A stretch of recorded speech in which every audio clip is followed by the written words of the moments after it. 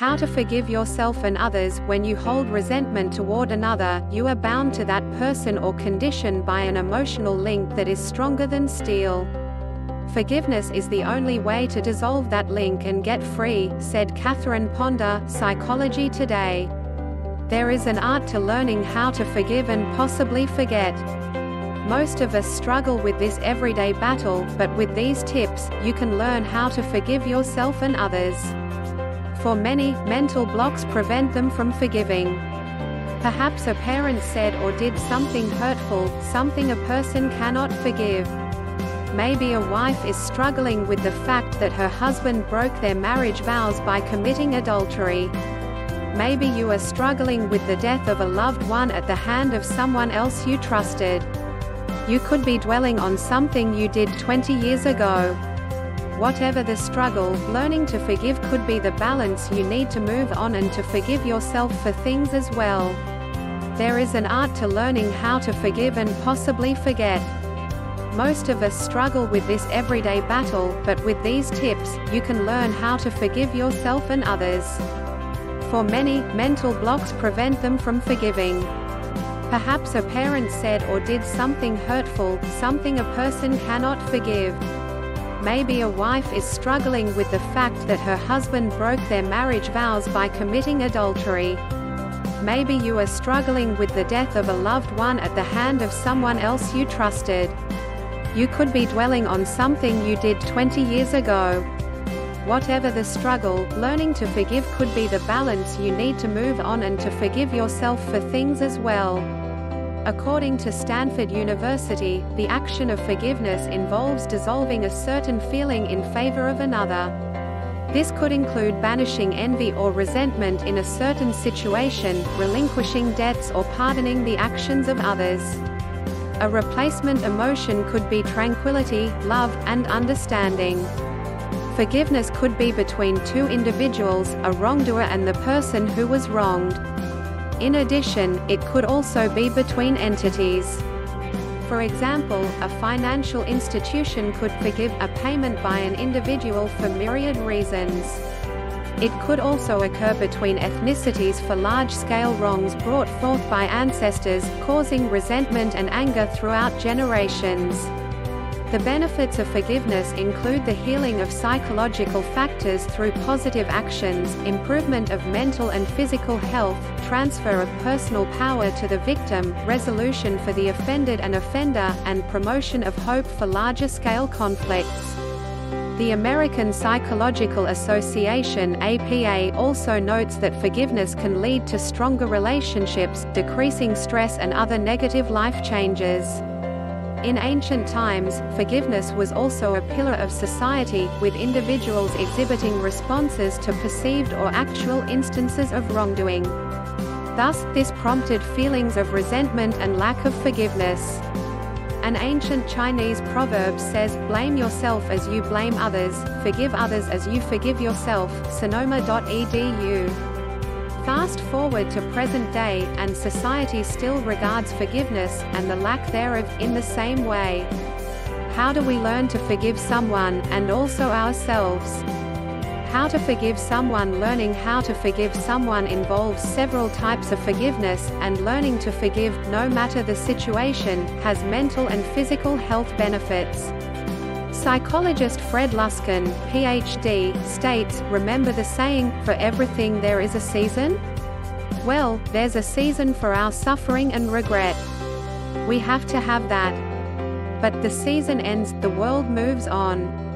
And we need to move on with it." Prevention.com. The following 4 stages can help someone begin, and eventually end, the forgiving process. 1. Don't bottle your emotions. The first step is realizing how you feel. Address the emotions associated with someone's transgression. You may choose to talk with the other person, but in some cases, that is not possible. It could hamper your path to forgiveness, due to the other person being on the offensive and other behaviors. If you can't talk to the other person, write about your feelings, talk with someone else about them, such as a therapist, take out your anger on a punching bag at the gym, or whatever else feels natural to you. 2. Why did it happen in the first place? The human brain does some interesting things. First, it tends to rehash situations. Second, it makes you want to figure out why something happened. Spend some time thinking objectively about the situation at hand.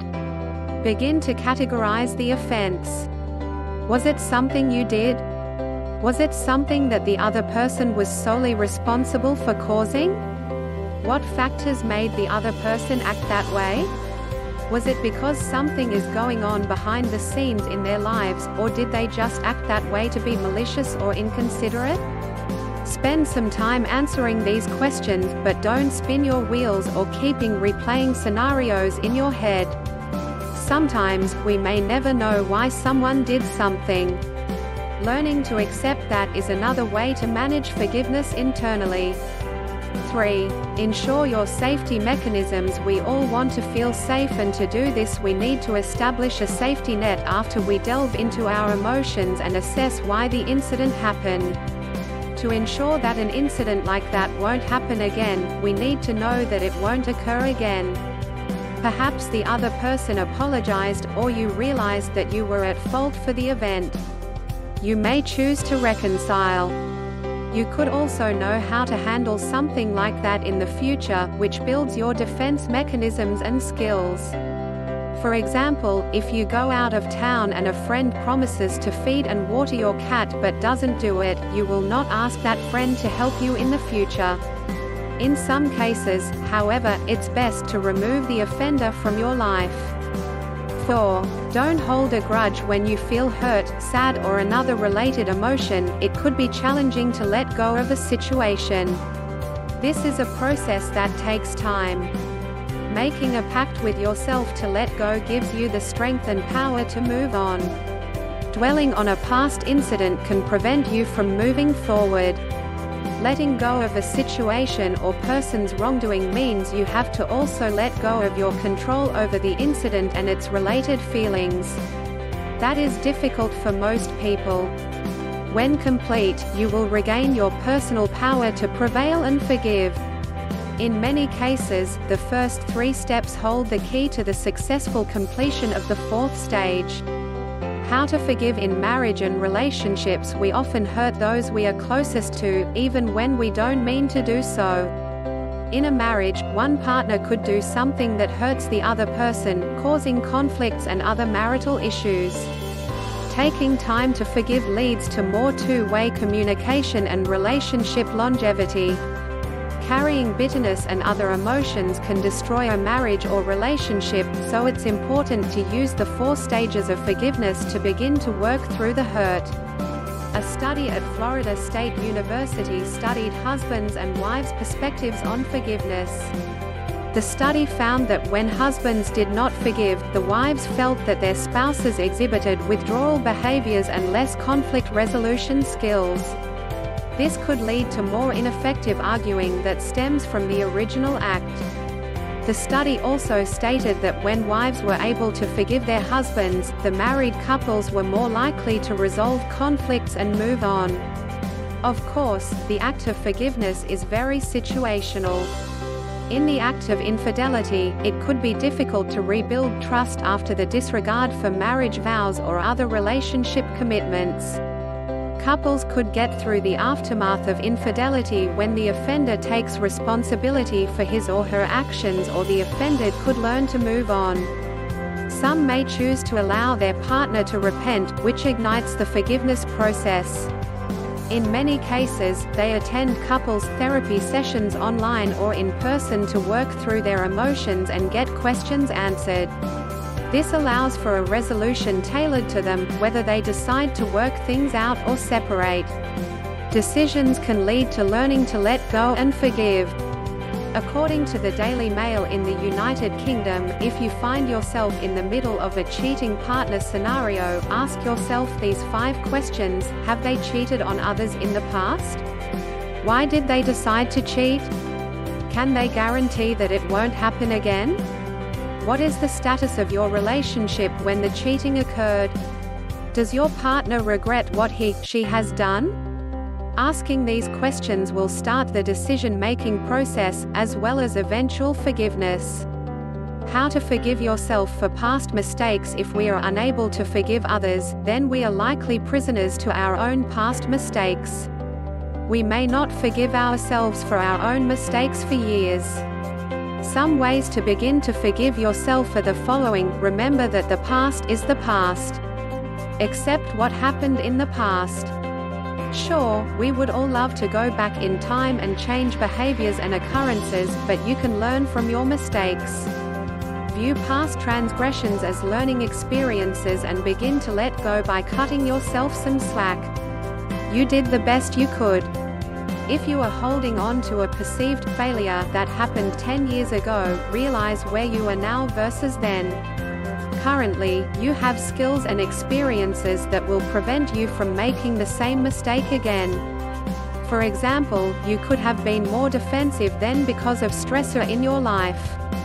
Time and experience will aid you in becoming more objective and learning to forgive. Assess your morals and values.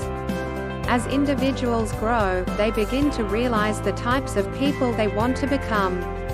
Sometimes, guilt overtakes us because past instances do not match our current morals and values. Use this as a learning mechanism to see who you are as a person. What do you think is important? Which behaviors do you want to refrain from doing? Stop thinking negatively and positively live your life according to your morals and values. This could help you gain more control over what is plaguing you, which builds your self-esteem. Categorize your regrets. Things that happen in our past can sometimes overwhelm us. We could have a slew of regrets, and weeding through that list can be cumbersome. Think of your largest regrets and see if there are any themes. Themes can help identify what you are most worried about, which can lead you to a more clear path to forgive yourself. Love yourself. Make yourself your #1 priority. Get enough sleep and practice positive mental health and physical health activities. Speak to yourself with love and not malice. Realizing you do the best you can will aid you in your quest to forgive yourself and others. Your behavior can have an impact on those closest to you, so always try to be the best version of yourself you can be. Using these methods, as well as what works for you individually, can ease your stress and lead you to a successful remedy for forgiveness.